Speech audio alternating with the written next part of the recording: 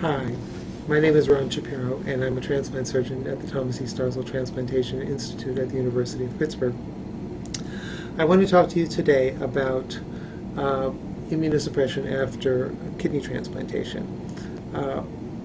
In spite of the advances in immunosuppressive agents that have taken place over the last 14 years, with the advent of Tacrolimus, MMF, Sirolimus, new antibodies, etc., and in spite of the incidence of rejection falling from over 40% in 1995 to less than 20% by the year 2000, half-lives have not changed after kidney transplantation.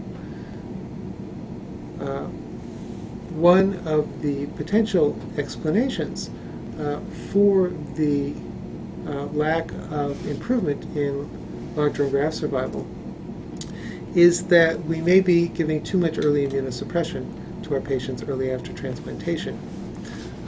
In our programs in Pittsburgh, this has led to a reformulation of the paradigm so that patients are now being given preconditioning, most recently for the past 5 years with Alemtuzumab, prior to transplantation, and then minimal immunosuppression with Tacrolimus monotherapy, period. Somewhere between 40 and 50% of kidney patients, both adult and pediatric patients, have been able to be tapered to spaced immunosuppression ranging from every other day to as little as once a week, period. This approach is still being refined, and a fair amount of immunologic monitoring is required in order to establish the safety and maintain the safety of spaced weaning, but this represents